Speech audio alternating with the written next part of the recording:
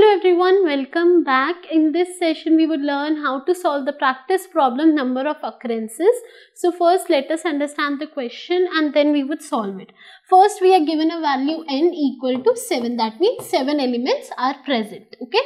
Then we are given a value x equal to 2. Next we are given an array. Okay. Let's say in the array we have 1, 1, 2, 2, 2, 2 and 3. Okay. So now see, it is total 7 elements, right? Now I need to count how many times x, that means 2 come in this given array. Okay. So basically I need to print the count value. So let's see, 1, 2, 3, 4.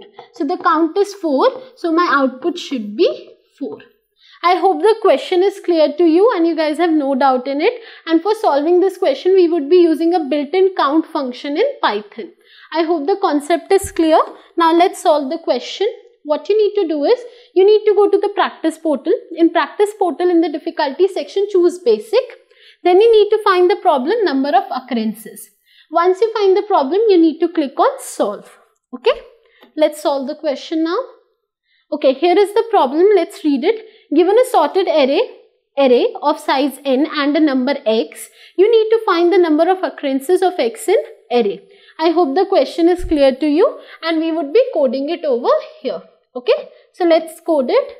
So what you need to write is, you need to write return. Okay, what do I need to return? I need to return array dot count of what? In the array I need to count x and that I need to return. Okay, now let me click on compile and run to check if it is correct or not. 1 minute. Let's see what's the output. My output is matching with the expected output. So now I would submit the given problem. Let's wait. Problem is solved successfully and this is how you solve the practice problem number of occurrences. I hope this video was helpful for you and you guys enjoyed it. If you guys have enjoyed the video, make sure you click on the like button and thank you for joining me today. Thank you.